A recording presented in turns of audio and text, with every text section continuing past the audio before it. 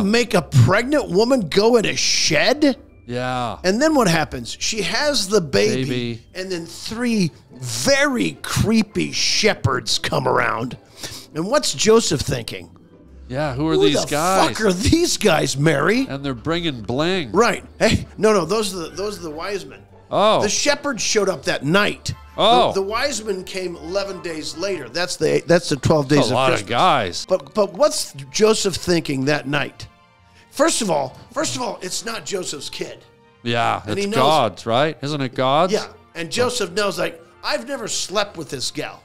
I'm just going to take it on her word. And then what happens? 3 dudes show up, and they seem to know her. Doesn't Joseph kind of go, hey, Mary, so who are these guys? Yeah. They seem to know you. Yeah. You're riding down the Harland Highway. All right, hold tight on the Harland Highway Show. Harland Williams. Yeah, I was there, but I'd already made this decision. Because, when you decide I'm going to be in show business, you make this decision. Or my decision at the time was, I'm leaving this town. Did you see what you just did? What? Sorry to interrupt. That? Well, you took your hat off and then put your hands through your hair. No, it's wet. But there's no hair back there. No. How dare you? Do you want some? I've got some hair and a hat. That'd be a little bit warm. If you want it, you just let me know. I'm not going to wear something Nick Swartzen has on his fucking head. How much do you love Nick? I love him so much. Like, really? Don't you? Well, no, I saw a twinkle in your eye. Like, you like take him to the movies and dinner? Or movies. Let's go right to it. Right to dinner? Yeah. Vacate the bowels, get ready. Yeah. Ouch. So wait a minute. Let's go back. You got rid of your family. This is part of the podcast. So we're starting now. No, okay, we'll start over. Are you ready to start? Yeah. Can I have this up here? What? The coffee? Yeah. Is there anything in it, or is that a prop? Because you actors, I never know. There's something in it. Now, are you fake drink? Like, is that acting drinking, or is there something in there? You won't know. See? This is what the actors do. And now what's this you're doing? Is this a character? This is the thing that drives my daughter Audrey bonkers. Anyway. Yeah, it also drives me and I think everyone watching bonkers. What is it? It's like you're licking the underbelly of a Volkswagen. It's as if I've got something in my dentures. I'm trying to get it out. That bothers Audrey to no end. That noise. It's like when Jeepers Creepers became alive after 47 years and had to feed again. It's like... It's like you had some sandwich or pasta and you're like, there's something in there. That's what 80-year-olds do. Dude, that's not a sandwich or pasta. That's like you either ate the corpse of a baby, like a little Chinese kid, or an octopus. It wasn't a corpse. Whoa, so it was a liver? I like fresh. You like it fresh. You like your baby alive. We can't even joke about that because we're in Hollywood. What do you mean, eating a baby? I mean, who's joking? We just drink the blood.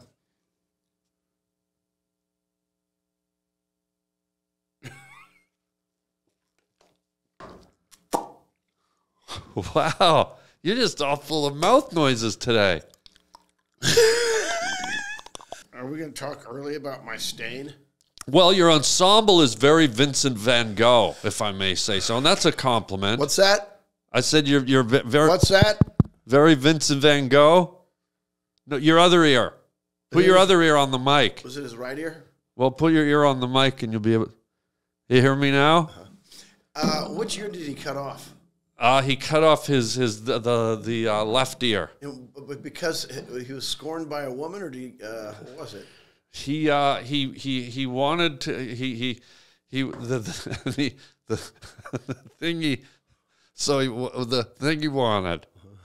I think you're stalling for time till you come up with a joke. I really was. I think I know you. Was his brother a bigger nut job than he was? Why are we talking about this? This isn't stuff to talk about on the highway. Well, you came in here dressed like Vincent van Gogh, and then you totally called me out I was searching for a joke, and I couldn't find Vincent one, Van which is Gogh, very rare. He didn't even have pink in any. Here's the thing. There's not a pink brush stroke in his canon. Are you serial? Yeah, there's no pink in any of his paintings? Oh, God. When I come here next time, I want a gavel. A gavel? I'll bring my own. Like a court? Why? I'll make the judgments. Wow. Clack. God, And that'll be the end of it. you've changed since you become Van Gogh. What do you got there? I don't know. It's this weird, like, I've never had it before. It's like I can't see it. some kind of new, it's like a ginger drink. What? God. Easy, Jeepers Creepers. God.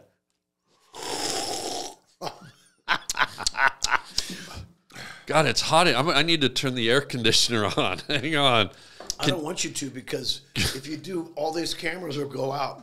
Folks, you don't know this. Twice in a row, I came up here to do this podcast, and the cameras went out. So I'm afeared that if you go, turn on the air, the cameras will just go, fuck it. I know. Let me turn the air on, because see, you're wiping the sweat on your hair again. Because I'm drinking hot coffee. Okay, let me turn the. Can you hold down the Harland Highway while I step away? Isn't it the superhighway by now? Well, it's whatever you're going to be the host for the next little bit. Yes. So welcome. Yeah, I know how to say welcome. Folks, welcome to the Harland Superhighway. He just calls it the highway. It is a road to anything in your mind. So whatever that means to you metaphorically, but it's also a real road. I can't wait till Canada names a freeway after Harland Superhighway. Hi, welcome back. Look at that. Perfect timing. See Now, the way we did that? And now right into the theme music. Speaking of Canada, yeah. Last week when we were trading back and forth can texts. can we let the theme music play out before you talk over it so rudely? I can't hear it. Oh, you don't have these on. You don't need those. Hang on. I'm fading down. I'm fading down. What a fucking hat. And now it's gone. You missed it. You missed it, player. If you want to play, you gots to play, player. Did I miss it? Player. Question. Yes. Last week or 2 weeks ago, and I love our text, and you know how much I love them. Yeah. We're trading back and forth, and I was baiting you. And you knew it, maybe. What? Did you not notice how many times I wrote Gray Jay in the text messages? No. Do you know what a gray jay is? It's a type of bird. There's the blue jays and there's a gray jay. Yes. Do you know what the gray jay is? It's a bird? It's the national bird of Canada. No. Okay. Look that up. You don't think I did? Get your machine. Get your computer. I have a computer. Gray jay. Gray jay is the national bird of? You're saying Canada. Yeah. But I don't know that Where are you from? It is possible. Canada. Is that how you say Canada? Well, how do you say it? Canada. Wow, you say it with throat cancer. Here's how I say it. Well, oh, God. Larry lick me. Here's what I hate about Siri. Hey, Siri. Fuck off. Were you busy? Were you so busy I had to wait for you to fucking respond? Give her the tongue noise. 1 second for what? What are you working on? You jackass. Canada. Whoa, bro. Me too. Me too. Me too. Easy. Me too. It's a girl. So what? I don't show. Hey, Siri. You will never be married. No one will ever take you. No, you're not. You work on it all you want, but nothing's ever going to happen for you. Hey, Siri. 1, 2, 3. What's the national bird of Canada? Something went wrong. Please try again. Wow. Do you need voice lessons, guy? No, I need fucking reception up here. Well, maybe you need to take some classes up at DeVry to learn how to speak, like a language class, or because if Siri can't get what you're saying, I don't know who will. Well, T-Mobile can't because you. Well, welcome to Mumble Land. Hey, I don't have reception. It's got SOS. I'm literally on SOS. Oh wow! Do you have reception up here? Nosy. Who's your carrier? My wife. Hang on. Whoa. God, dude, drop Donnie. Hang on, let me see. So what am I asking Siri?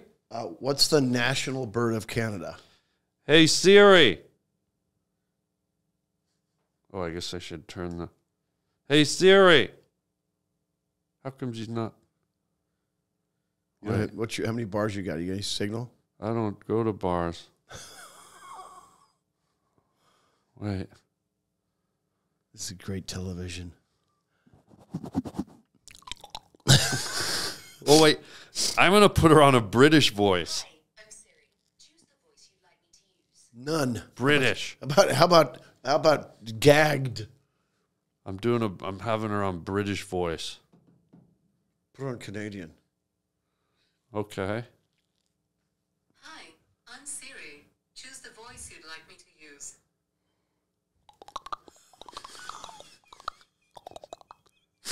Jeepers Creepers voice. Your Siri's slow, man. Okay, let me just... Are you getting any reception? Yeah. Hey, Siri. I'm not sure I understand. She's insufferable. Siri, what's Canada's national bird?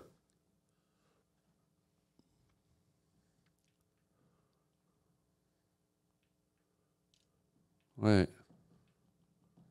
Hey, Siri.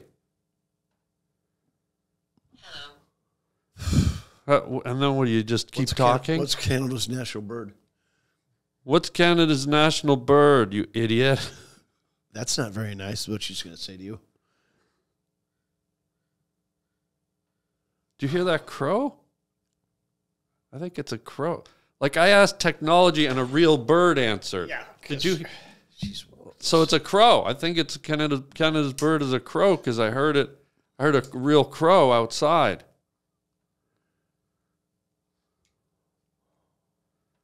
Also known as a Canada jay, known as the gray jay, camp robber, or whiskey jack, is a passerine bird of the family Corvidae. It is found in... No, I don't want to sign in. I didn't get that. Could you try again? It is found in the... Sorry, there's nothing to repeat. Oh, fuck you, bitch. It's Whoa, found in the whoa, boreal guy. forest of North America. It is the national bird... I'm still not sure about that. Of course you're not, because you're worthless. Siri. That's not nice. Oh, dude, you guys are in a fight officially. Always. You should hear my kids. They hate it when I call Siri. Dad, don't do it. Wait. Hey, Siri.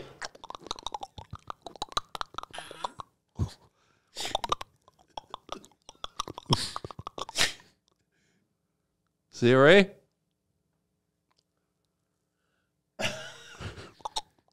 She got kidnapped. I don't know where Siri is. Up yours, Siri. All right, worst premise for a movie that I can think of off the top of my head based on this. Yeah. Siri gets kidnapped and we've got to go find her.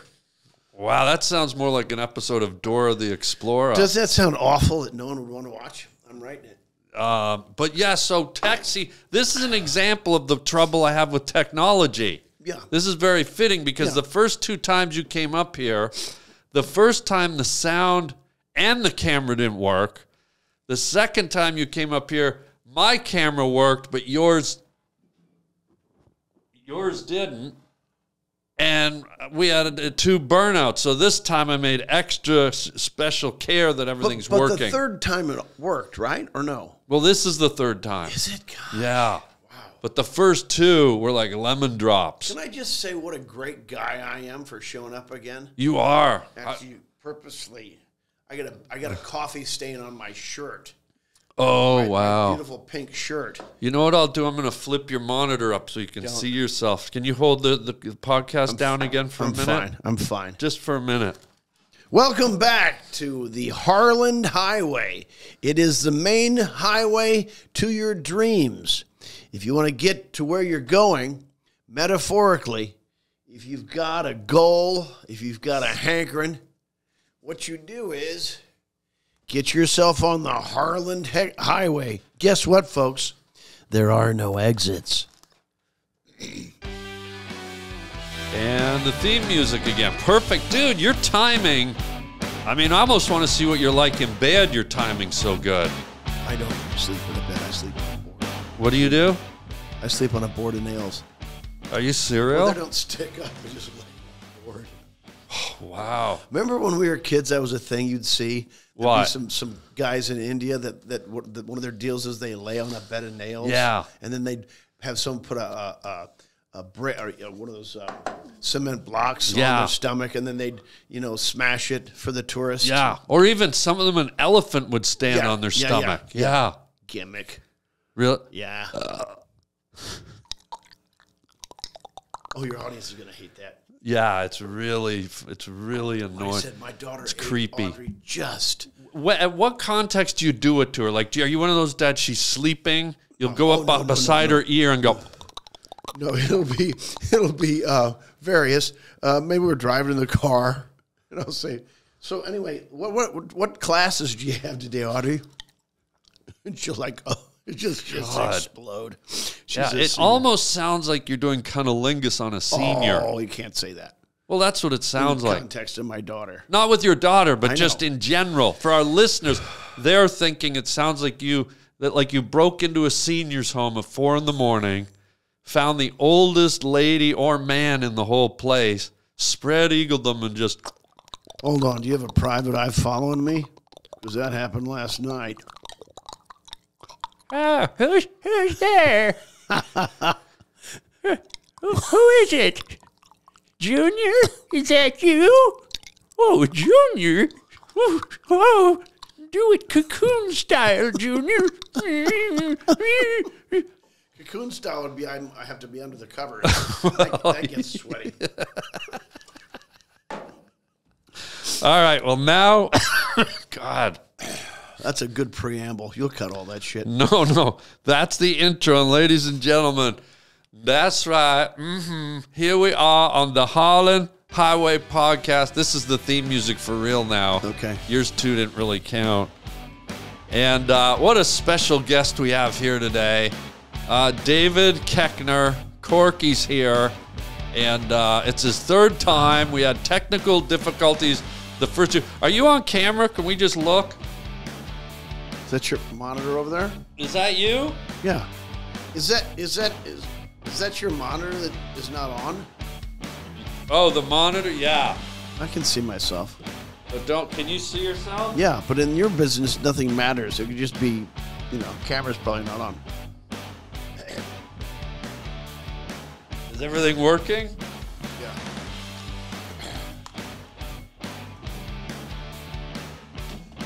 I was just thinking about the band I met from Canada. I really liked. What band? It escaped my mind, so I shouldn't even brought it up. Do you want to say that? I didn't say the name of the Harland Highway. I'm a proud member of the Harland Highway podcast, and you're listening to it.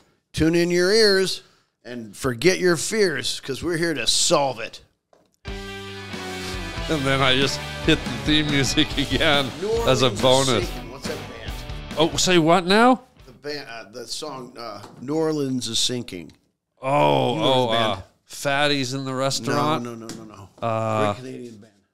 New Orleans. The Tragically Hip? Tragically Hip. You like them? I like them. And I got to meet them once. No way. Why? We were somewhere, and I got to meet them. I told them I was a big fan. And they was like, how do you know about us? But it was fun. Great group of guys. Cool, man. Well, thanks for coming back, buddy. I really didn't know if you would after two crash and burn. No, I'm kidding. Yeah. You always come back. Harland, I've said it before. I fucking adore your company. You know that. Oh, thanks. I adore it. I love your company. Thank you. I love it. Do you want to go for dinner every night for the rest of this week? For the rest of this week? That's what I said. About life. Whoa, are you proposing? Can you, if during dinner this happens, would you continue or would you leave? Dude, I'm just picturing you on the 4th floor of a senior center. We're all headed there. Like, dude. I want to get out of here. Do you remember that one time we had a double date? Oh, yes. Wow. No, it wasn't a double date, but in your mind it was. In my mind, you just said, oh, I'm bringing a friend. No, my ex-old lady did that. Your ex-old lady. Yeah. So me and you and your ex went out for dinner, and we went to see, who was it, Roger Waters? No. Do a show? No. Who's the director? Yeah. It was, the director. Yep. So we go on this dinner, and we go to Hairspray. this nice restaurant. Director of Hairspray. Yeah. Yeah. Something Waters. John Waters. John Waters. He was doing a lecture. So, intellectual business. We went. So we had dinner and then went to see the John Waters lecture at UCLA. Yeah. Yeah. So we go to the dinner and you set it up like, hey, let's go to the dinner and go see John Waters and we're bringing a friend. Yeah. And I was like, great. So then I get to the dinner and about halfway through the dinner, I start to realize you guys are sort of trying to set me up. I'm not. But you never, your ex was. I thought she had communicated that. I didn't. No. Did I not communicate that to you? There was no communication that it was like a setup for me to. That's bullshit that happened. But it wasn't weird. But it got weird. Did it? Because here's the thing. The girl that you invited, and it's not a slant against the girl, but she was a tiny girl. Yeah. Was she? Yeah. What's the term? Diminutive. Is it? You can't say midget. It's dwarf. Was she a dwarf? She was She's short. She was probably under 5 foot. but sort of bordering on dwarfism. Didn't have any dwarfism features. I don't know if that's the right word. But she was very, very like maybe an inch above dwarf. Yeah. My last girlfriend was 4'11". Really? 3.5 years. 4'11"? We were together 3.5 years. Oh, God. You're lucky a plane didn't fly into her.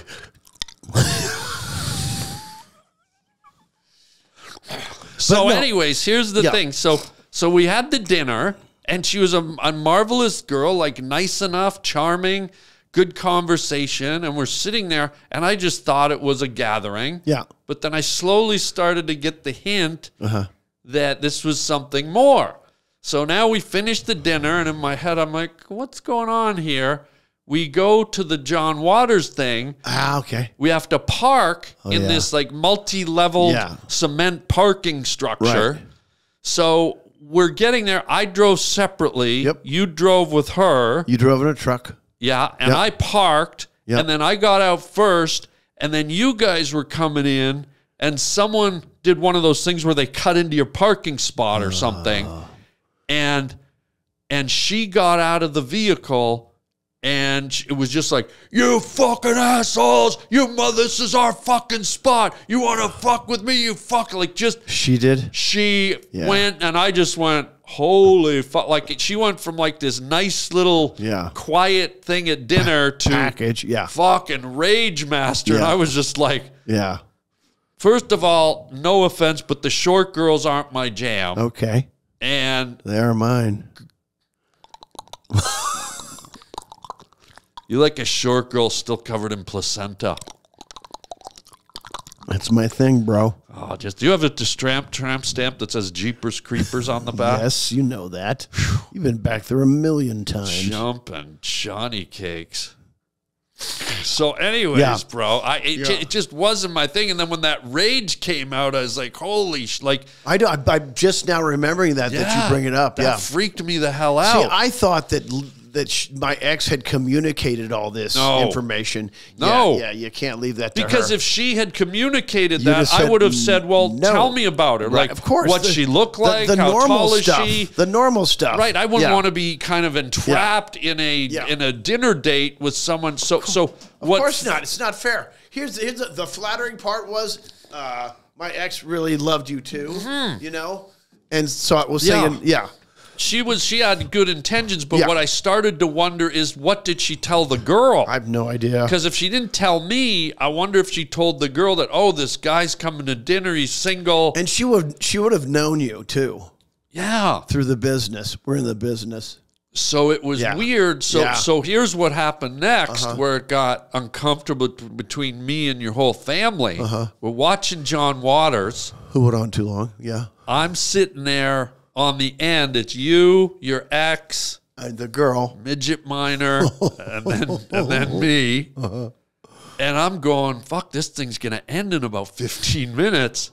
And I don't want to be doing any huggings. Yeah. Yeah. So do you remember what I did? I No. leaned over with about 10 minutes to go. I was like, hey, buddy, I gotta go. You got a thing. And I fucked off, and I just saw your face go.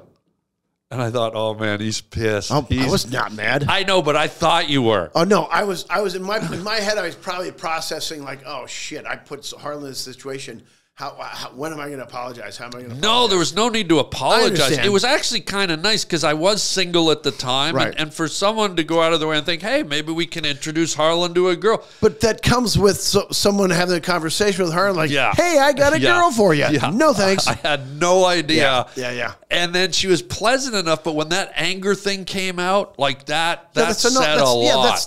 Yeah, that's a deal breaker for Yeah. sure. Like, no thanks. Yeah, it was instant rage and yelling, and it was like I felt like I was at a Scorpions concert in Milwaukee in the parking lot. Plus, just it way was out just of this situation did not call for that at all. Yeah, that's right. Yeah. And one of the issues that you have when you're dating in Hollywood is a lot of people already have this kind of built-in anger. Because they're not making it. This industry causes a lot of angst and anxiety. And I've learned in my life, because I dated maybe a couple of those girls that had the flash anger. And I've learned the minute I see any of that, I vacate. Of course. So if I'm seeing that the first 2 hours I've ever met her, Before, yeah. then there ain't no way Daddy's putting a ring on the gentle giant. Not at all. You know what I mean? Yeah. Yeah. Yeah, I get that 100%. And plus, when she walked, she sounded like that placenta She was. sounded like she had a conolingal going. Yeah. So, anyways, dude, I want to cut to something that I know this is right up your alley. And by the way, thanks for looking out for me. I mean, the sentiment that you were trying to, get me with someone. What's interesting is I think it might have sort of happened again. But I've never asked you, so I'll ask you now. Like a few months later, I went to a barbecue at your house, and your ex actually had sort of a hot sister. Who was cute and thin and blonde and pretty attractive. Yeah. And when I went to the barbecue, she was sort of bouncing around me a bit. And I thought, oh, is this another one of these? And in my head, I was like, she's not bad. That would not have been. That wouldn't have been. She would have been a regular invitee to the barbecue, and that was not communicated with me about Lee's machinations about trying to make something happen. So the sister was never lined up for me, but not as far as I know. The angry. You dodged a bullet. Anyway.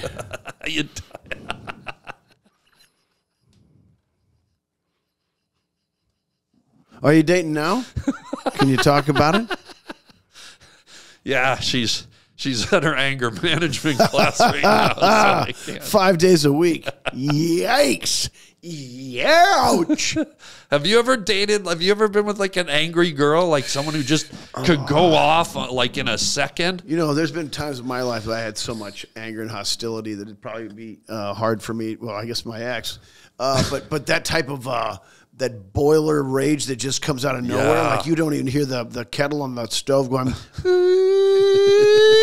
Like just goes pop. It pops off the top of the whole thing. Not that I can think of right now. No. It sucks, man. I've had a few girlfriends where, and this is why I was so in tune with this girl. Right. Like I've literally had girlfriends where I've been out to dinner, beautiful dinner, like fancy dinner, and I've had girls where it's like, oh, look at this can. Look at, I like the greens on this can, and it went from a beautiful night to, Since when do you like green? Wow. And you're like, wait, what? Right. No, really, since when do you like green? Like Yeah. something that simple. Yeah. And the whole night went from a 10 to like a -10, and you're dealing with anger, and I don't know where that comes from. So It comes from your childhood. I guess so. I don't know how to psychoanalyze it, but I just step the hell away now when I see that. So are you dating someone now? Are you going on dates? What's going on? Well, I do. I go on dates, but I don't have like a steady right so now. you're dating. So I mean, how's that working? It's My weird. guess is you're not a Tinder guy. No. Yeah, I mean, we can't be on Tinder. Yeah, well, I'm on a couple of dating apps. Okay, but there's very specific. Like they're not just for the regular people. We're not regular. No. I mean, I've been on Bumble, and I'm on this one called Raya. Okay, But it's what weird. is that? It's the Raya is sort of like I hate to say it, but it's sort of like Fuck app. no, it's a regular dating app, but it's the 10 out of 10 girls on there. It's like it's mostly like really beautiful models and that type of stuff. That have a lot of problems. Here's what I always say. Yeah. Nothing comes for free. So if you're that's right. If you're a 10, there's something else going on. Oh yeah. You and I are about as close to free as it comes. Like, we're together enough, and there's not enough handsome. You are, but not enough handsome to have to counterbalance it. Do you remember reading the book Harrison Bergeron? I think it's Vonnegut, and it's like the people that were exceptional and above and beyond talented than most of the normal people. They would have to they'd be weighted down, and they also have things that crash inside their mind, so they're as equal as everybody else. And wow. So, like that, nothing comes for free. Like, you can't be exceptional in that world. It's a good short story. We should make that movie. What, something just hit you in the eye? It's like a dragon. It's like a dragonfly. So you're dating. Yes. Yeah. So you ask a girl out on a date, like, what do you say? Hey, we should get together. Yeah, you just there's a million ways it can fall into your lap, but it's just like, oh yeah, let's meet up or let's. How are those going? You have dinner or just coffees? It's interesting with me because I'm at a stage in my life where I'm a little older. Yep. So I don't get as many offers as I used to. Right. Because who wants a guy at my age? Check this out. Guy at my age with 5 kids. Wow. Who's coming round? Yeah, I know. Nobody. Yeah, it's weird, but someone will. Someone will. Yeah, but you get into a thinner pool, definitely. Yeah. But I've also learned from my experience where I've seen girls who have the flash thing, or you learn to identify red flags quicker. Yep. And so one of the issues I have now, and I try not to be judgmental, but what the problem is, if I'm dating and I spot something like, drinking or pills or anger or looking at themselves in their Instagram too much, if I see things that are problematic, I don't give them time the way I used to. I just bail because I go, whatever she's displaying to me right now is inherently going to become mine, and it's going to expand. Not only that, it's like, this is not just right now. This is going to be, that's her constant behavior. I got hit a couple months ago by someone I had met. Yeah. And we had a flirtation. Yeah. And I was dating some of the time, and then I just left it alone or whatever. Yeah. And then that person hit me up a couple months ago. Okay. After my recent girlfriend, after that ended. And I was kind of heartbroken, to be quite frank. And then this girl hit me up. And I was like, oh my God, I'm going to marry this woman. She's very beautiful. Yeah. And we'd talked before, never gone out. We had lovely conversations. Yeah. And then I looked at her Instagram and what her interests are, and I'm not interested in one thing that she likes to do. Oh, no. No, it's fine. But to me, I'm like, oh, good, I'm not going to waste time. But wait, when you were talking to her at least, Yes. Because like, let's say if you like making model airplanes, but she likes pressing flowers, Right. I don't think you have to have common interests, but were the things you saw on Instagram repulsive to you? Just in general, the stuff that she likes to go do and hang out and, Did you give her a chance and talk to her about it, or did you just go, no. I'm done? No. Yeah. Because you're at an age where you didn't want to waste the time. No. You kind of knew, right? Yeah. Like, no, thanks. Yeah. Yeah. Like, let's connect when I get back in town. Okay. No. No, you that's said that or she did? No, I didn't say that. In my mind, I said it. I'm like, nah, no thanks. You just didn't connect. Yeah. What was one of the biggest things that you... I don't know if she watches your podcast, so I don't really want to say. Well, it's not How about like this? Some of the music, the concerts she'd gone to. Okay. Yeah, stuff like that, because you're going to go to concerts together if Yeah. you're dating, right? Yeah, maybe. Yeah, you want to. You want to share that life. You want look. Yeah. If you have a shared interest in music, Yeah. that's huge. Yeah, that's for a couple, true. right? Yeah. And all of her music, I'm like, God, I'd hate to go to that concert and pretend I wow. liked it. Oh, Yeah. yeah. Stuff like that. You can't pretend because then No. when you get through that door Yeah. of reality, Yeah, that's the next the- thing you know, like let's go to San Francisco. They're playing there. Let's go to Sacramento. I'm oh, like, geez, God. no. Yeah. No, Yeah, that's you're not doing that. Yeah, it's tough because once you accept another person, and by the way, we bring our crap too. Sure. I don't want this to sound one-sided. No. Yeah. There's probably stuff girls look at me and go, "Oh, hell no. No, thanks, This right. guy does a podcast." You know? He's successful. No, thanks. yeah. But it's like it's really tough. So yeah, I don't know where the dating goes, what happens, but if I found a keeper in my mind who was a real quality keeper, oh my God, I'd love to fall in love and be in love. You're talking about a laundress. A what? A laundress. What's that? A woman that does laundry.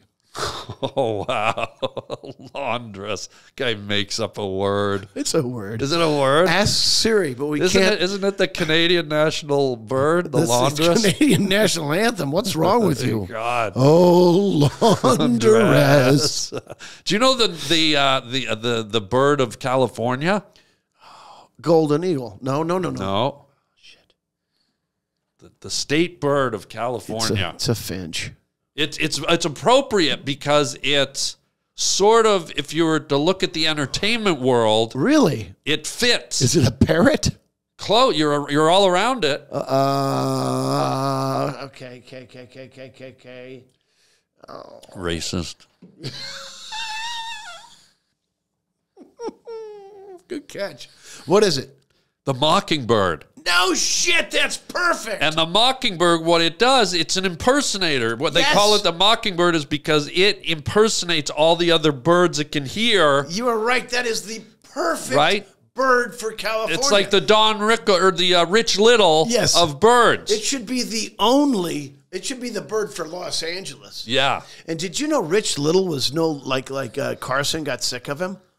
Oh, really? I guess toward the end because he didn't really update his act. That's what I'd read. Yeah. I read the Carson book. I found it fascinating. A lot of people thought it was a hit piece, and I didn't think it was a hit piece.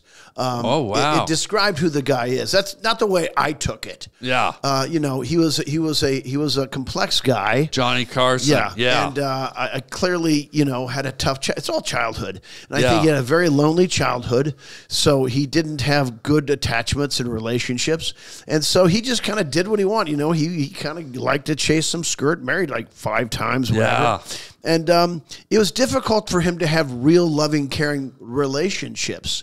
Wait, why'd you point to us? Because we have one.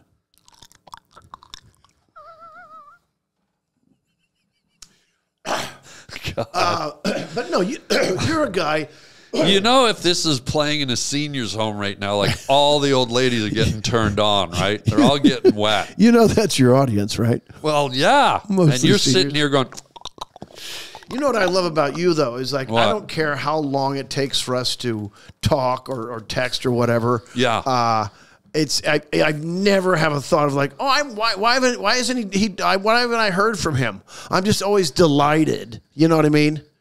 It's just like, oh fuck yeah, Harland. Like Yeah. you're not a guy I ever have a complicated thought like, what's going on? I thought this level of friendship happened or whatever. It's just there, and I don't even have to consider it. are you asking me out? To like rage in a parking lot?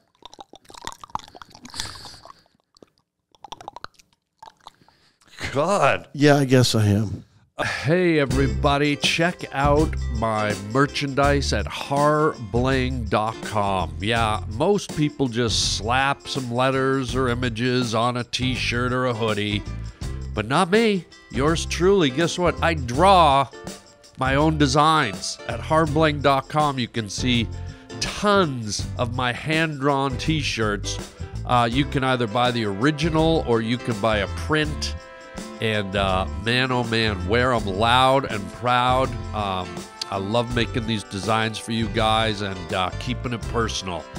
So check out the whole catalog. We got hoodies, we got coffee mugs, we got t-shirts, you name it, it's there at harbling.com. Get your Harland original design, wearable art at harbling.com today. And thank you for your support.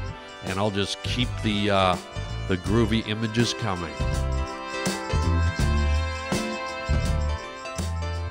Let's skip to I don't know what to say. Thank you for the compliment, What do buddy. you mean? No, what do you mean? I mean, like, I just yeah, you're a friend that I don't even have to think.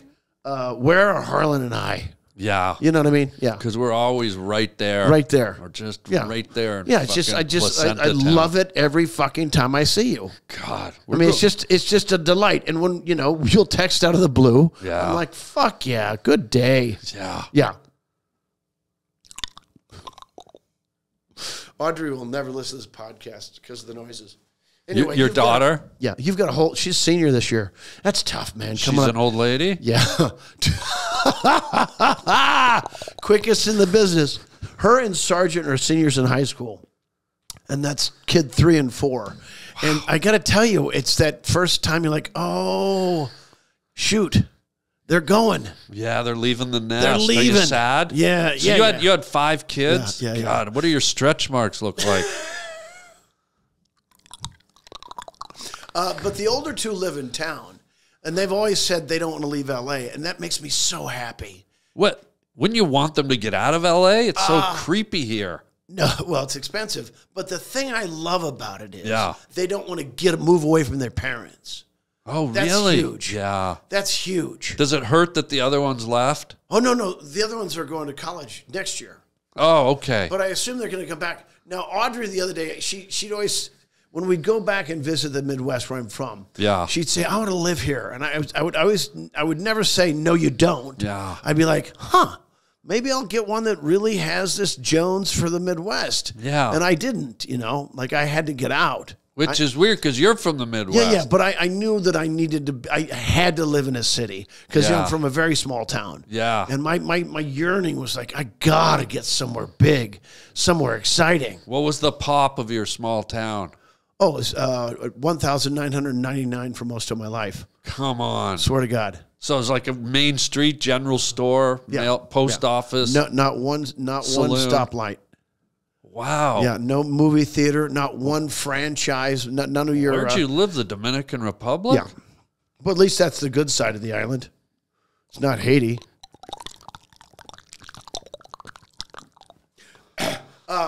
So yeah, I just knew. I knew at 10 years old I'm leaving. You're getting out. Yeah, and so I did, and then that small town life is great for some people. They really dig it. They dig the speed. They like the security of it. Just knowing everybody and just kind of settling and have that life. It just wasn't for me. Did you resent it? Were you sort of angry at was. being? Did you feel trapped? Yeah. Oh yeah. Very much so. Wow. Yeah. But there's do you admit there's a charm to small towns, or could you not see it because you were you had the blinders on and were looking at the bright lights? I had the blinders off. No, it just wasn't for me. So I don't want to qualify it for anybody else. Yeah. But nothing about it said, this place.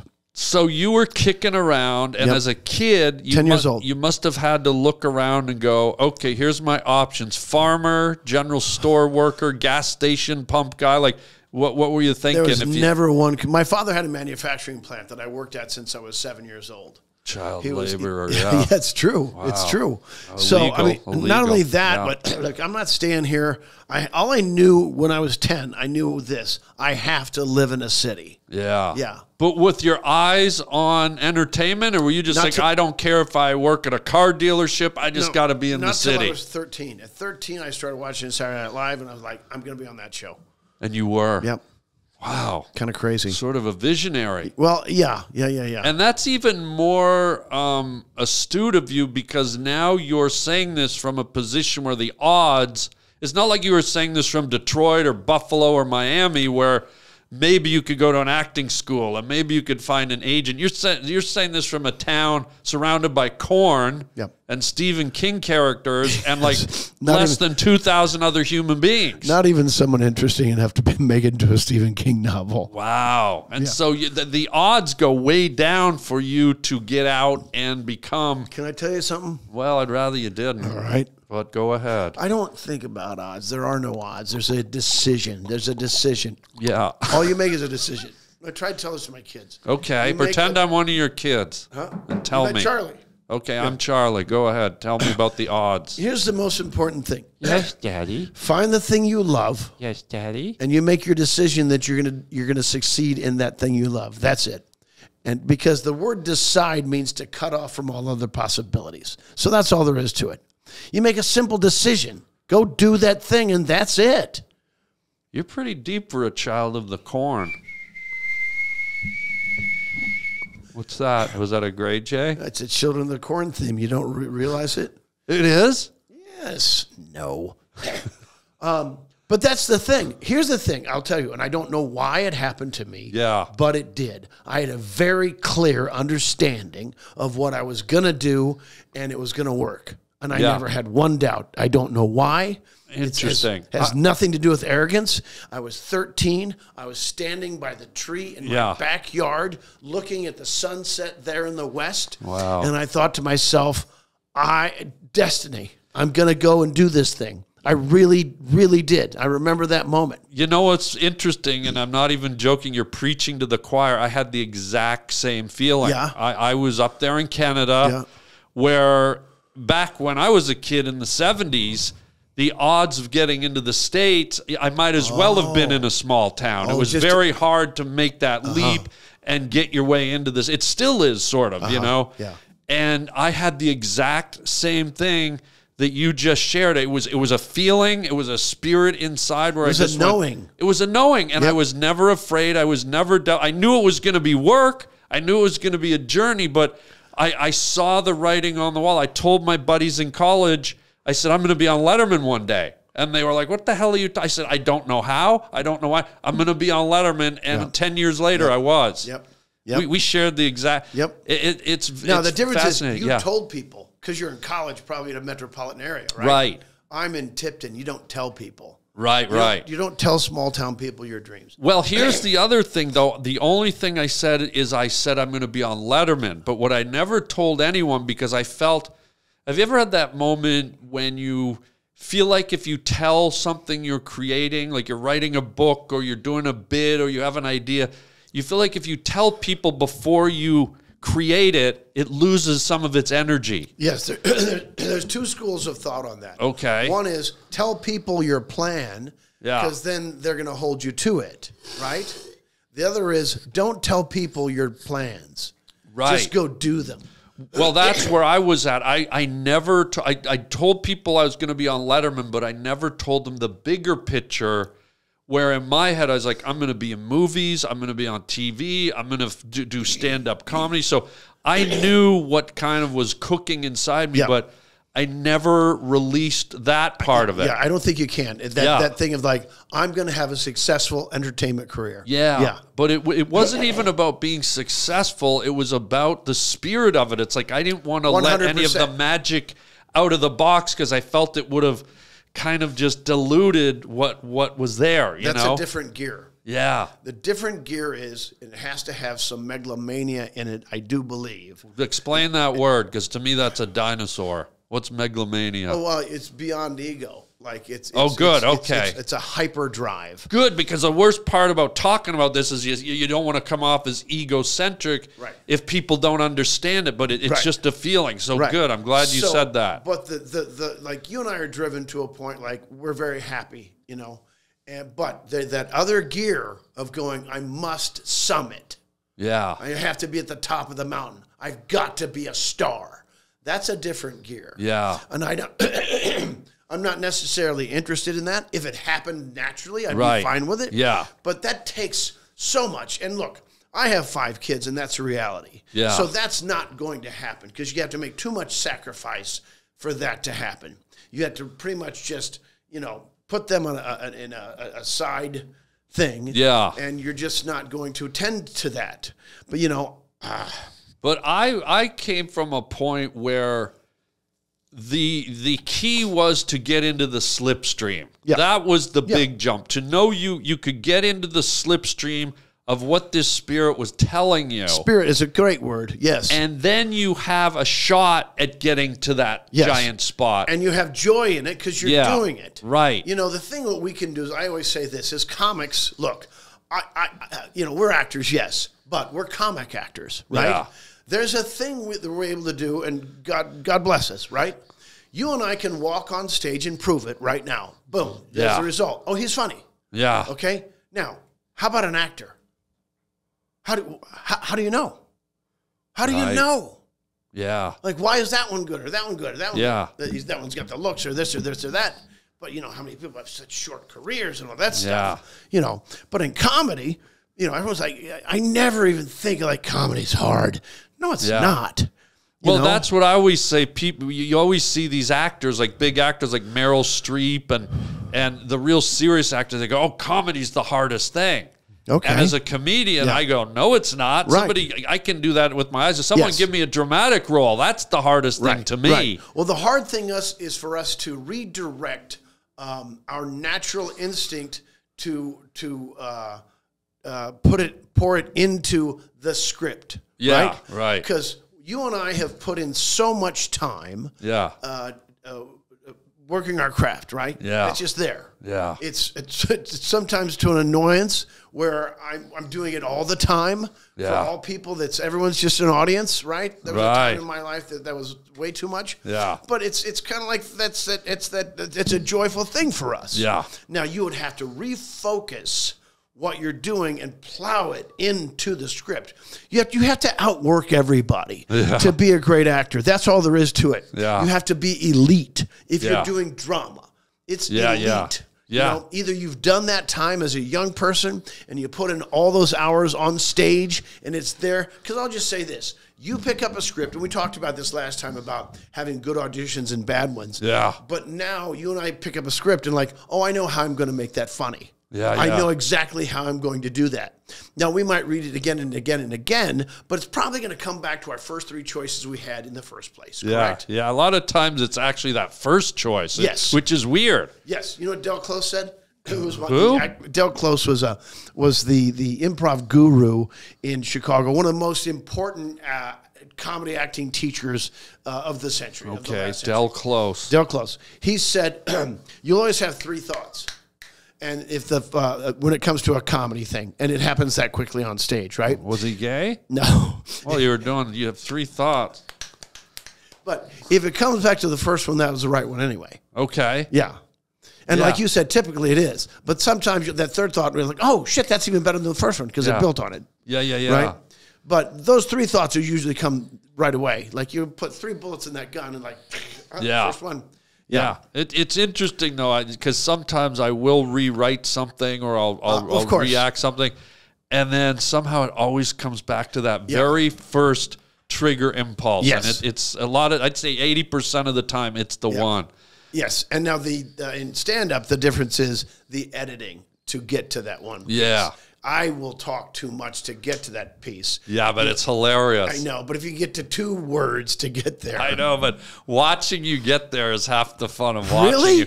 Oh, yeah, because you're just up there and because you said it a minute ago. You know you're funny.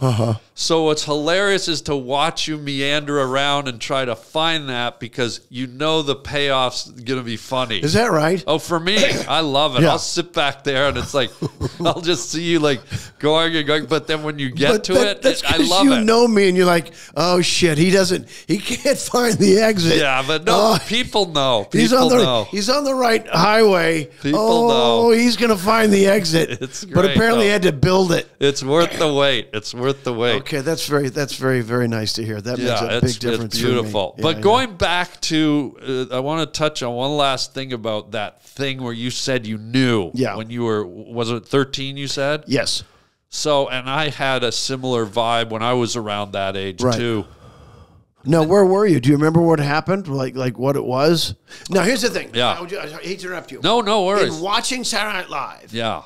I had that feeling like I'm going to be on that show. Yeah. But then that moment I made my decision was by myself in the backyard looking at a sunset and standing against a tree and looking out, and I know where it is, my backyard. That's and interesting. looking out and knowing I'm going to go do it. Yeah, there's something interesting about the nature aspect of that. You weren't in a building, you weren't influenced by any media or other people. You were connected to the sun and the tree and the earth. Interesting, yeah. So, and when we go back to talking about spirit, I always believe that bringing God into it, God and whatever you believe in spiritually flows through nature. So that was a strong moment for you. My moment was, I think there was two. I used to stand in front of the mirror when my parents would go out, and I'd put the radio on, and I'd dance around to songs, and I'd look at myself in the mirror and make crazy fists, almost Jim Carrey-esque, before I even knew Jim existed. Yeah. And I just went, why am I doing this? But I love it. Yeah. And I think I'm sort of doing something here. I felt like at that point, well, I was born to entertain. But then when I was in high school, I started skipping classes, and I'd go downtown in Toronto and go to movies in the afternoon. High school, you'd skip. In high school, and I'd sit alone and watch movies, and I'd just sit there, and I'd be like, I don't know where it came from. It's like when you were looking into the sun, I go, I'm going to be on that screen one day. Not being cocky. No. I didn't even know how to act, but I just went, there's a voice inside me going, I'm going to be up there one day. And this is the question I was leading to. Yeah. Saying what we both said about this vibe, in retrospect now, and even when you were going through it, was there ever a sort of a weird confusion as to why me? Where the hell is this coming from? What is it? And why is it happening to me? No. Really? No, I never looked at it that way. Never confused? Nope. I just made that decision, and I knew it was the right one, and I never had a single doubt. But I guess what I'm saying is you made that decision based on feelings that came sort of out of nowhere. Have you ever been confused as to where the genesis of those feelings, the seed came from? No, I never needed to look at it. Yeah. And I will say this. It was not a feeling. Yeah. It was, corny or not, when people say you find your calling. Yeah. It was like that. Yeah. Destiny. And it was that. Yeah. And it was just, like I had to say, it was a knowing. It wasn't a voice. Yeah. It was just a complete, almost cellular understanding. Amazing. Of that's what's going to happen. Yeah, and I felt that too. But there are days when I go deep into it and analyze it. I go, why though? Why didn't my fiber say you're going to be a plumber or an airline pilot? Because it wasn't there. You weren't interested. Right. It had to be this way. Yeah. Now, the only thing that's different as you get deeper into it, Yeah. you had to continue to make goal decisions. Because part of me always believed, well, it's all going to just come to me anyway. Yeah. And probably because of, my last 25 years of my life was devoted to a family relationship. Yeah. So that shuts down a lot of possibilities. Yeah. And you have to I have to make choices that allow me to be in close proximity to these things that I've created. Yeah. Right? Yeah. So, but then you do have to make very specific decisions about what's next. Because we can work, right? Yeah. You and I are fortunate that we can go on the road and clubs will book us. Yeah. Right? Yeah. But then what? you know, because there's what's the sustainability? For me, like there's a point where I've still got 3 kids to put through college. Whoa. And it gets more expensive every year. Have you thought about just throwing them into DeVry? You know I have. Well, that's a lot cheaper, Well, probably that's a your third. calling. I tell them they're calling. Yeah. You know, it's the funny thing is, I just assumed everybody at 10 years old had a kind of thing like, oh, I know what I'm going to do. Yeah. And by the time they're 13, it was dead set. Wow. I just assumed everybody was like that. Like their software built in like, here we go. Apparently that's not the case. It makes me wonder what portion of the population does experience that, because I've met a lot of people in my life who seem aimless and kind of just fell into something and just kind of got in the river and drifted. And I don't want to say that we're privileged or lucky, and I don't want to assume that most people lack direction, but it makes me wonder, and it also makes me realize that to a degree we're sort of blessed and lucky that we did have that calling, because it took a lot of angst and anxiety out of looking for something because you kind of knew the path. Can I just say I feel the same way? There was no angst or anxiety, was there? None. And it goes back to my word is knowing. Yeah. And there's no anxiety about it. It's not even that's not even on the math. That's not a part of your calculus or the algebra.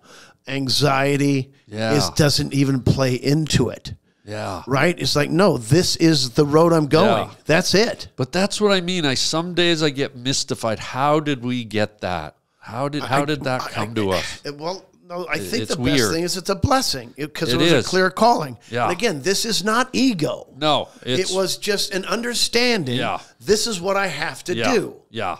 And I don't have a choice. Now, the bonus is we love it. Yeah. Right? Yeah. So that's the bonus. Yeah. But I will say, too, just the joy of doing it is what I love. And I think the residual joy of doing it is that you spread that joy to the people who receive it, Right. which is the second half of that circle, I believe. Right. That's our service. Yeah. Now, I don't because there's a bit of a slip on one line or the other, like, oh, I'm of service. Yeah. Because that means I'm somehow putting my ego in it. Yeah. And what I'll understand, is when people come up to us. Yeah. And tell us how we've gotten them through hard times. Right. Right? Yeah. And then you realize how blessed I am to do this. Yeah. I don't know where this is coming You're from. getting emotional. But I can't tell if you're acting or not. I'm not. But, well, because I part of me feels like it's egotistical for me to go out like I'm gonna go be of service. Now, if it was pure, and I said I'm gonna go be of service, then who knows? You might have the greatest show of your life. Yeah. Rather than there's part of us when we're on stage goes, I'm going to do these fractions and this one, and I know that's going to get a laugh. Yeah. Right? And it's not about ego. It's about successfully doing our job. Yeah. Right? Yeah, of course. Yeah. But it just occurred to me, like, what if I really said, I'm going to go be of service? That might take ego completely out of it. But do you understand what I'm saying? Hold on. This might have been one of the best performances I've... But do you understand what my point is? Do you know what I mean? Because it's you can go out there with ego and go, I'm going to crush. Yeah. That's me doing it. Yeah. But if I go out there and my intention is I have this body of work that so far has proved to be marginally successful. Yeah. But if my intention is to go be of service, right? Because the audacity that you and I are able to go out and stand in front of 300 people who've come to see us. Yeah. Right? Yeah. You can't let that out of your mind. Like, I'm so blessed. Someone made me their night. Yeah. That is such a fucking compliment. Yeah. So we do owe them, right? Yeah. So I'm just thinking of this stuff while we're talking right now. Yeah, no, it's great. To be of service to the thing. And that's I don't like that word service though, because we're artists and what we deliver is art, and service to me, I know what you're saying with service, it's too technical. Okay. Because service to me implies, we're servicing. We're like a guy coming to fix the air conditioner. We're servicemen. Then I'll give you a different word with the same implication. Service is rubbing me the wrong way, guy. Now knock it off. I'll tell you this is me acting like I'm mad. an alcoholic, right? You are? Yeah. So in alcohol, in AA, By the way, I did not know that. really? Yeah, I never knew that. Yeah. I wish I knew. Would have gone out drinking with you. It's too late.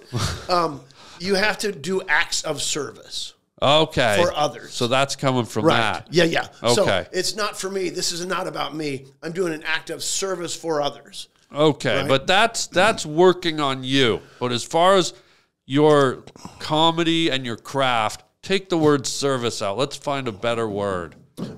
Change the oil. Better if you got food in your mouth. Well, let's not get too sick. I don't think the old ladies would like that. Oh, God, they love me. What's that smell of lasagna? The good pasta would swim in there for a minute. Wow. Just don't chew it. Olive Garden-a-lingus. Put some pasta in there and just let it slowly disintegrate. God. Refuse to chew it. Jeepers creepus a Big lingus. flat noodle. Just. Oh. But do you understand what I'm saying? Yeah. To be of service to other human beings. Yes. Not like it changing the oil. Yeah, I know. I'm going to go serve this, to be of service to other humans. Yes. Right? Yeah. No, I get it. And it might be the right word, but it's just for some reason. No, I get it. I always hate, and you can see I hate putting anything too technical onto art. Sure. Because to me, art is free. And so when I hear service, it's too containing. Right. So, but that's just me. I understand. Art for you is organic. Yeah. Yes. You can't have restraints. And service feels too regimented. Okay. Okay. So knock it off, damn it. To give of yourself to others. Yeah. And that's part of to give. Maybe that's the word. Yeah. Give. So, but I mean, because a lot of times I do find this when we're going on stage, sometimes we're doing the same. If you're doing a long run, if you're doing 8 weeks in a row every weekend, it can get a bit, of a grind. Yeah. Because you're doing the same hour. Oh, yours is pretty free form, right? Yeah. Do you even have running order? I like to switch it up all the time so that I've learned to do that so I don't run into that kind of road-weary kind of... You've got so much play in your show. It's just fucking so fun. And I'll change it up from show to show. Like I'll do a show one way and go, I don't want to repeat that. So I'll go up the next show. Yeah. And I find that if I alter it, if I change the path, it's so rejuvenating for me. Yeah. So it's almost like a dancer doing a dance routine, but then the next show changing the dance routine. I steal from you every once in a while, just in a word like sir, can you, sir? I'll never go into like a second part of your bit. Well, that's gonna be. I think you owe me about $80. 25 cents. But I know sometimes it's accidental. You're like, wait, why do I know that? And why is that fun for me? Like, oh, fuck, that's Harland's. What am I doing? Not a whole You're bit. like the Mockingbird. You're there stealing my bit. Not a whole bit. No, I know. But, just that thing of... By the way, if you did it, I'd be honored, to be honest. Yeah. I've seen people sort of imitate me or rip me off over the years, and there's people where I go, fuck you, and then, so if someone else like mimicked me, I'd be like honored. It'd be right. With you, it's a unless damn they got honor. more successful doing it. Yeah. But speaking of the craft and doing movies, we finally did a movie together this year. Yes, and we saw each other for 5 minutes. We saw each other. So as I was finishing, and by the way, it's the new movie Half Baked 2, the sequel to Half Baked. We have no idea when it's coming out unless they told you something. Yeah. No, I don't. We don't know when it's. When it's coming out, but we shot it down in Baton Rouge. Yeah, Baton Rouge, Louisiana. Red Stick. And so I did my stuff, and then the day I had to leave, came You in. were coming in, Yeah. and we literally saw each other on the way to the makeup trailer for, Yeah. 10 minutes? 10 minutes, yeah. But at least we're documented in the same Yes. movie, right? That's the second time. Wait, what was the other one? Oh, geez, yeah. The one where we met. WTG. Yeah, Wag the Dog. Yeah, WTD. Yeah, By Wag the Dog. way, I watched it recently. You again. did? Yeah, because remember this Yeah, reporter right, came and right, did a story that was right. like the 20th anniversary. I know, and you or and I were something. quoting it. It's like, we're working for today. We were like talking extras. You know what it was? A lot of people probably wouldn't talk to him for the interview. He couldn't get to Yeah. because it was so loaded with big stars. Yeah. De Niro. Oh, God, let me turn that Time's off. over. Oh, hang on. Time's up. Hang on. Big one? Hang on. Got a big fish? Yeah? Shh. Yeah, no, he didn't mean it, Siri. You just shushed me. I know he called you a bitch. Worse than Yeah. that in my mind. No, he's really a good guy. Yeah, he was servicing you. Yeah. Did you tell him what? Okay, are you sure? Okay. Here's what I say back to her. Hang on. Gray J. He says Gray J. Look it up. Okay. Okay. Yeah, I'll tell him. She get weird? What? This isn't me. This is I know. her. I hear it. You got a day and 4 hours to live. It's too much. Well, that's her, not me. Well, guess what? I'm going to cut that short. She won't win. Cut that short, huh? Uh-huh. Reminds me of a date I went on one night. Short for two reasons. You left early and it was short. Ouch! So, Yes. so we do Half Baked 2, and Yep. here's the thing. We saw each other for so little. We immediately just said hi and joked around. I don't even know what your role was. What was your role in Half Baked 2? I am a dispensary owner that's somewhat of a gangster, and I also sell drugs that I'm not supposed to be selling, and then I'm after these other guys who are horny in on my territory. Oh, wow. Okay. Yeah. Nice. I play like the high school coach. Yeah.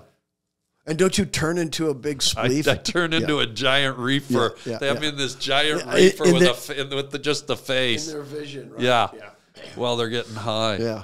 Did you like it? Was it a good experience, that movie? Oh, good experience. I have no Yeah. idea what the movie's going to be like. But yeah, it's Yeah. fun. I'd worked with the director before, cool guy. Yeah. And everybody on set was cool. I liked everybody. Yeah, working with. just so people know that the new Half Baked Part 2 doesn't have Jim Brewer and Dave Chappelle. It has another Dave. Yeah, I came in and did a cameo. Yeah, because you were in the first one. I was in the first one, and Rachel True, who played Mary Jane Yep. in the first one, she's back in a It's her son. yeah. Yeah. And so the new kids that are playing the Half-Baked kids, I want to say they're actually really good Very and good. really funny. So Very I'm good. excited to see it. I Yeah. wasn't sure how they'd be, but when I went in and did ADR, some of the voiceover stuff, Oh, yeah, me too. It looked really great. I was like, these kids Yeah. got it. Like They they're did a really good good job. actors. Yeah. So I didn't see the whole movie yet, but Yeah. what I saw looked promising. Yeah, it'll be fun. Okay. Yeah. Well, as long as you're in it, it'll be fun. Right. Did you just wink at me? I did. Could you do it? Just, if you wouldn't mind winking and following it up with the Jeepers Creepers saliva.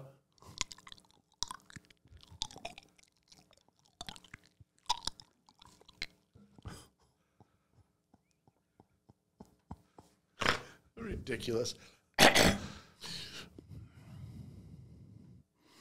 Yes, where were we? No, I'm just I'm going to let it hang for a minute, bro. Let's be in the moment here for a second. Yeah.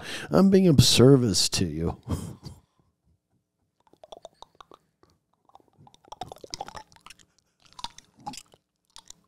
Drives Audrey bonkers. Oh my God, we've been talking way longer than I How long was it? I didn't get to one of my questions for you. Cut all this other shit. What are your questions? You want to do a rapid fire?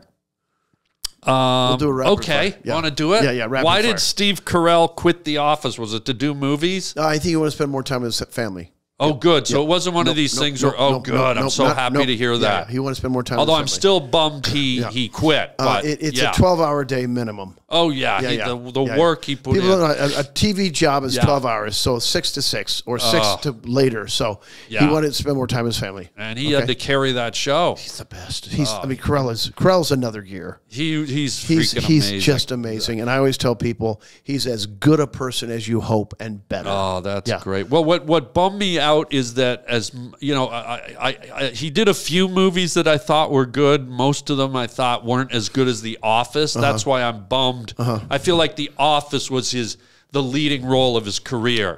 And when he left, like with a season or two to go, I was like, but I'm glad it wasn't. He pulled one of those stupid, well, I'm going to go do movies now. It was for family. I really don't think there was an ego about it or pursuing another level of show business. Steve, you remember, has 3, 4 very huge movies. Yeah. Oh, yeah. The animated ones. 40-year-old version. No, the animated ones have been the biggest, probably. The Despicable Me. There's 3 of those, and then the Minions. Oh, he's in those too? No, he's an executive producer on Despicable, God. So that's part of his thing too. So that, loaded. That piece of business is done well for him. Wow. And it gives him the opportunity in life to explore all kinds of different projects that he wants to do. Yeah, he has a production company. I've submitted shows to his production. I've met with his production company. They're good people. Great guy. He can make choices. He can spend more time with his family. Loves his wife, who's a lovely human being. Yeah. He's a loving man. He's a great dude. Oh, that's good. And it really, he does want to do good work. He always has. Yeah. When I was at Second City, Steve Carell was a guy who, when he's on stage, it never fails. Now, after every set at Second City, they do an improv set for about a half an hour, 20 minutes. Yeah. I have never once seen Steve Carell fail on stage. Look, a lot of guys will have varying degrees of success. Yeah. I have a nice batting average, but sometimes you just take a dirt. Yeah. Not once with Steve Carell. There's no failure. Yeah. He is just a machine. It's amazing. Good to hear it. Okay, next question. We're on our speed round. Hey, bossy.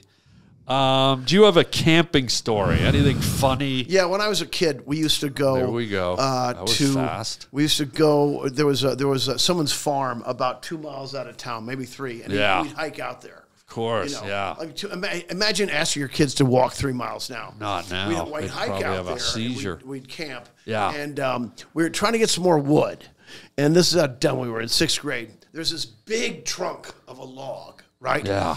And there's a place we called the Falls because it has 5-foot waterfall of the stream. Yeah. So I decided to ride this. I was going to ride this log across the stream, get it out for wood. Like, that's the dumbest thing. Like, sure, nothing better for a fire than wet wood. Yeah. And I got on it and it immediately rolled over. Yeah. And did you almost drown? No, it wasn't that deep, but it was very cold and that was dumb. You know, that reminds me of when I used to work up north, I used to do log rolling. Oh, you did? We'd get on the logs. You could do out it? in the lake. Oh, yeah. Wow. We'd get on the giant pine log. We'd cut down a huge, and then we'd have 2 or 3, sometimes 4 guys on the log. And 4 guys on the same log? You're spinning. Oh, huge tree, yeah. And we'd spin on it, and then you'd kick water, and the other guy, you got so good on it, you could take one leg and kick water in the other guy's face to try and knock him off. And that's cold water. Well, it was a lake, so it wasn't that bad. Okay. Yeah. I once did this music video, and it was not a union video. This is years ago. Oh, boy. Here we go. Yeah, it was years ago. And one of the things was they had to have a girl who's going to be a log spinner. And it was somewhere up north, and it was very cold. Yeah. And so she fell in once or twice. They didn't have a warming tent or a blanket, and I stopped it because she was fucking freezing. Whoa. I said, we're done. She's not doing it anymore. Yeah. And they were very mad at me. Wow. They're like, you're done. You're done. You made no fucking preparation.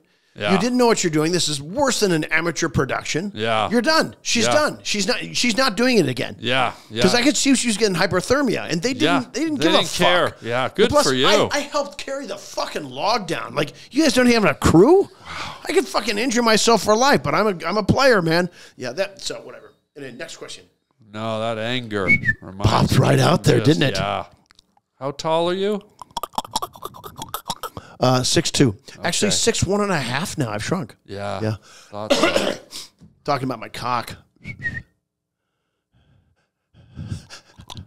We're going to do our final thing, buddy. You remember this. We do it every time. We didn't get to all the questions, but that's fine. Well, we've ran so long. Okay. I mean, that whole crying thing you did. 3 hours? Here we go. This is words from a wooden shoe. You know, you reach in. Where is there a story from your childhood? I'm going to take from the front of the shoe. I'm not going to take from the front of the shoe. See if it a memory from your life. Remember what happened your last childhood. Christmas. Oh, here we go. I had this conversation with someone the other day, and people are not going to like this. Great. It's not my favorite holiday because it was always work for me. Why are you Santa?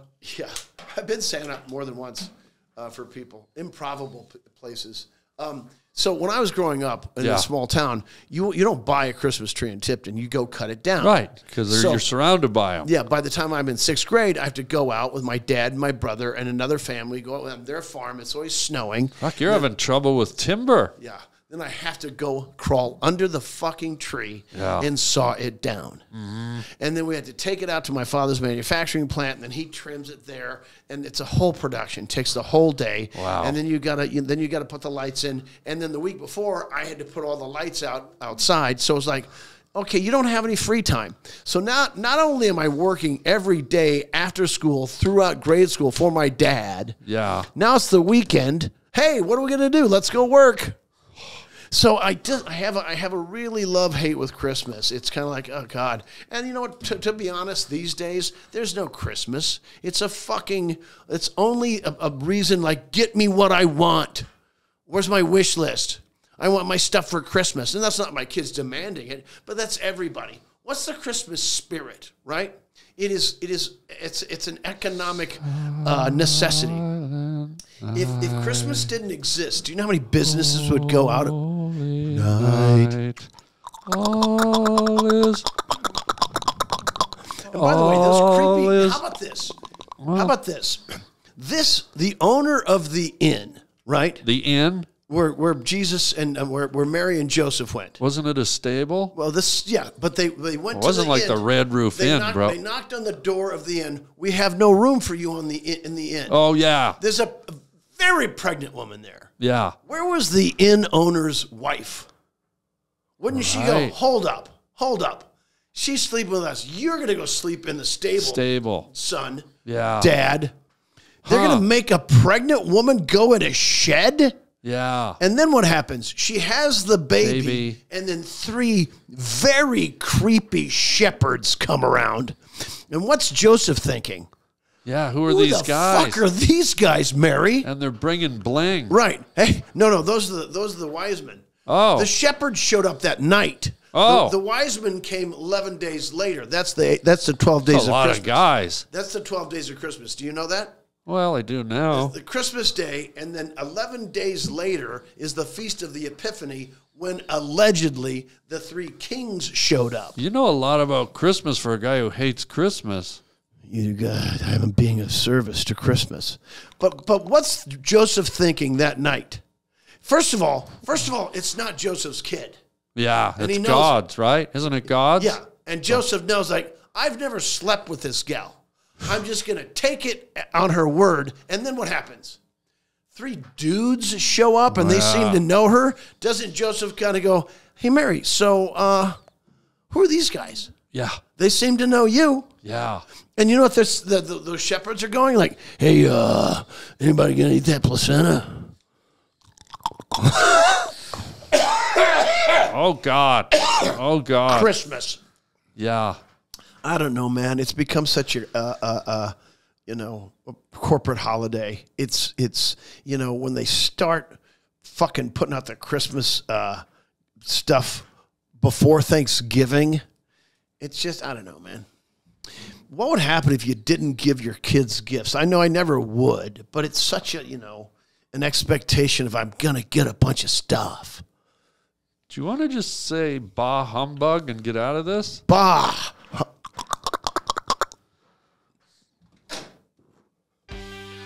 Folks, we got to end it there with Scrooge. And